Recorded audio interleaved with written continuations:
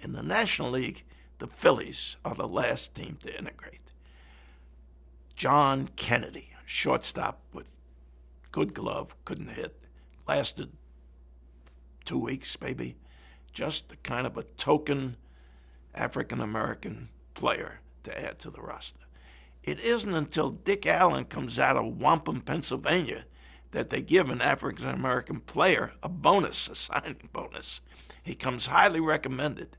By the time of expansion, by the time the Mets and the Colt 45s come into existence, the Phillies put Allen on the expansion list, where the Mets or Houston could have plucked him off the Phillies roster. They called Frank Thomas the Donkey, for good reason. That was his nickname, and he did and said some really dumb things, including racial things, and that's what started it. There was some needling going on in batting practice on, thinking July 3rd, maybe.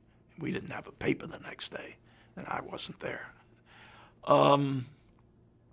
Words were exchanged. Allen reminded Thomas he had told him not to call him boy, that sort of thing.